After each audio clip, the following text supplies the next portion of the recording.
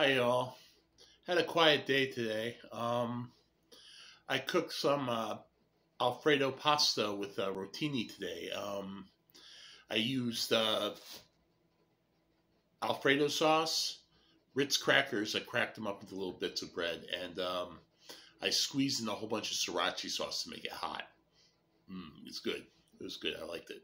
Um, and I'm looking forward to the new year. I've got some things lined up for next week, which will be good.